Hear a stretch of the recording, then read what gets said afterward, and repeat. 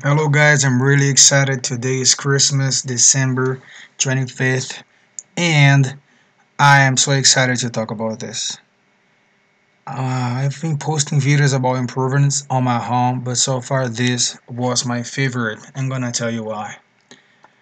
Everybody has a chore on their home. They're not particularly happy when you gotta do. And honestly, I'm a clean guy. I'm all for cleaning, but cleaning the kitchen, it's my nightmare. It just drags the life out of me. I don't like it. Period. So when we moved here to Albuquerque, I was sharing the home with our in-laws, and me and my brother-in-law were cleaning the kitchen every week. And before, we took our data and in average 90 minutes every time we clean, 1.5 hour. And two people doing that once a week every person, so twice a week the kitchen was being deeply cleaned. All this amount of out of minutes actually, and then per year, imagine this amount of time in available days, and I mean 16 hours they are awake, almost 10 days cleaning the kitchen out of that. It's a lot.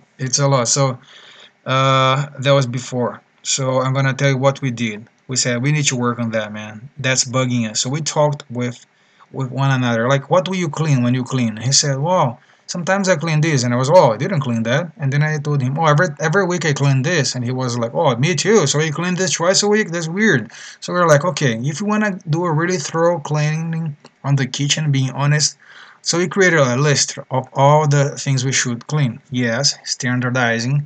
So we're putting everything on a list, and we talked with our wives.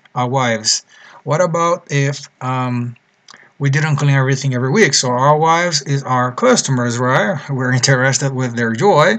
Therefore, we talked with them, and they helped us to come up with some frequency. Okay, sweeping, mopping, this is every week, and drying and putting the dishes away, and some stuff just weekly, just cleaning the appliances and outer part of the fridge, and some stuff just once a month, especially some tasks that nobody wants to do, like cleaning inside of the oven.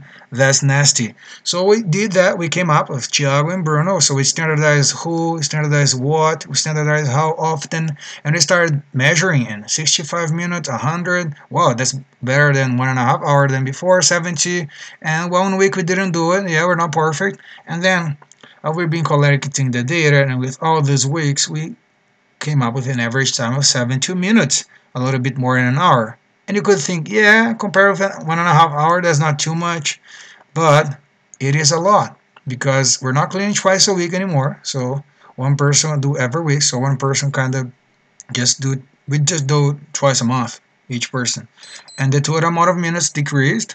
And per year, if you put in perspective, we jumped from 10 to 4 days. We saved almost 6 days of our year, 3 days per person. That now I can rejoice. I can do things that actually add value. So that's why I love Lean.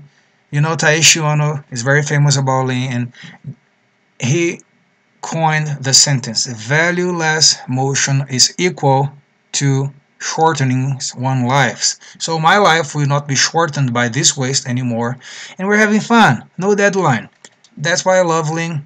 That's my Christmas gift to myself. Thank you, Lynn, for this Christmas gift, and that's beautiful. Thank you very much, and we're gonna keep doing this because it's fun.